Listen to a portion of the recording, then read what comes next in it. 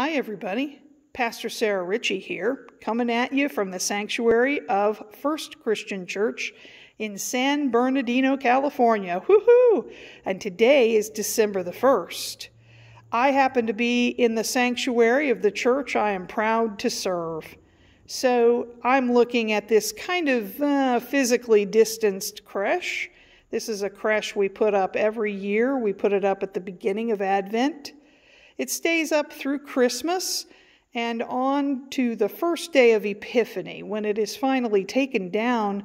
And as you look at this creche, you will see that we have kind of a conflation of the story. So over here, let's do a little close-up here, we have Matthew's version, which speaks of the Magi coming to see the baby Jesus. And then over here, we have the shepherds arriving. That is in the Gospel of Luke. And then, of course, here are the main characters of the story: Mary, Joseph, and the baby. Now, some churches choose to take the baby Jesus out until December the 24th. We don't do that. We leave him in our creche, I think, with the idea that Jesus is with us always.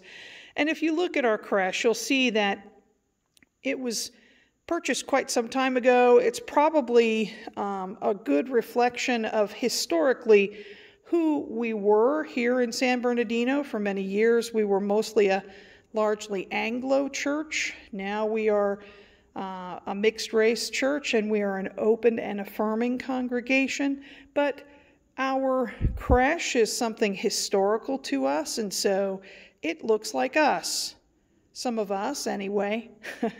And I find it beautiful that so many churches try their best to imagine themselves into the story of the coming of Jesus. And so if we were in a predominantly African American church, I would bet you that this creche would look a little different, or Hispanic, or Asian, or Pacific Islander, what have you, because we all want to be in the manger on that night when Jesus was born. So I hope that you all are at peace. I pray that you are enjoying this day and that you are celebrating the coming of the Christ child with anticipation, with hope, with love, with peace and joy. And may God bless each of you. Be sure to continue to practice physical distancing, to wear your masks and wash your hands. I pray all of you are well, that your families are healthy and well. May God bless all of you, and I will see you next time. Bye-bye.